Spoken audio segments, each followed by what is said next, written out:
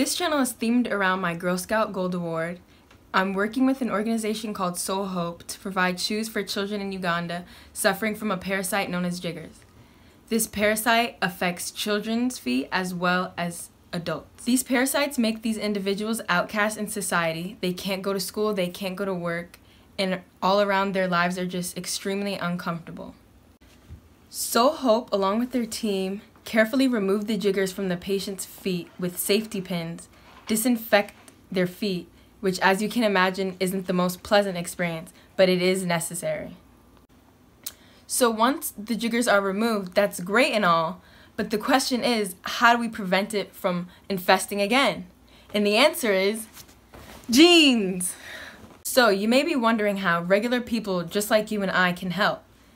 Do you ever have that pair of jeans in your closet that you don't fit because maybe you ate too many Girl Scout cookies? Well, that pair of jeans is going to help a child in Uganda. People like you and I can hold jean cutting parties where we collect jeans and cut them with the templates Soul Hope provides to then ship them off and have them made into shoes that look something like this. Not only is this an incredibly helpful deed towards the kids in Uganda, but it also helps sustain the community. This is helping sustain the community because once those patterns are sent to these women in Uganda, they get paid for actually making the shoes, which is much better than us just sending them our old shoes, because now there are children who have shoes on their feet and women who can support their families. So I was inspired to start this project by a simple video that I saw that really touched me.